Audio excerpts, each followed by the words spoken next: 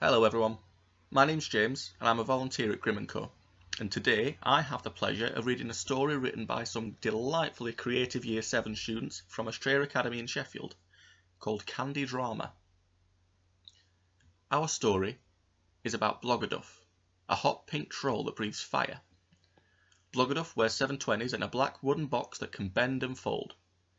The box can blend into the night and has Grimm&Co written on the side. She transports upside down on her 2 fingers, and she can also teleport.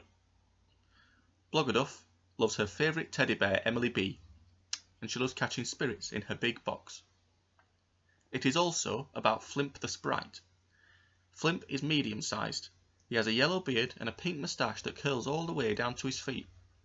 His face is shaped like a triangle, and he has one eye at the point at the top. He has another eye at the back of his triangle head. When he wants to do a spell on someone, his eyes turn emerald green. Flimp's favourite spell is the hum-a-ha. It makes people do something non-stop. Flimp wears a black leotard with a skull and crossbones on it. Flimp hates love. It makes him really angry.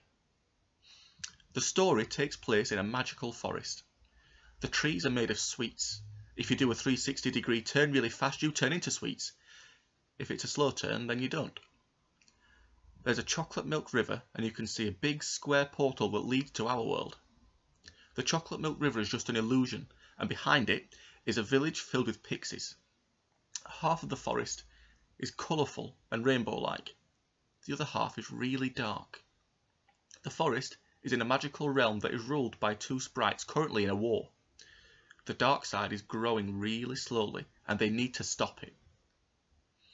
In the deep dark forest, there was a magical realm called the Candy Kingdom. Living there was a troll called Bloggerduff, who was a good troll.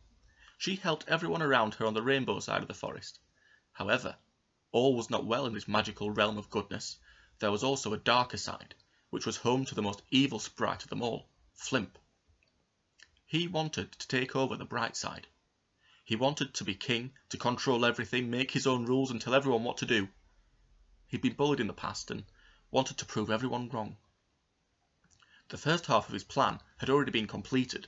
He had taken down the good king and queen and used his magic to transform into a pixie, and now there was part 3, to go behind the chocolate river and use his spell to hypnotise the whole pixie village, the final piece of his master plan.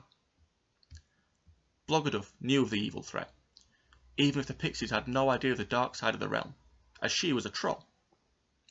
She was trying to make a potion to protect the good side, and would cast it over the village in her pink and white helicopter made of cotton candy.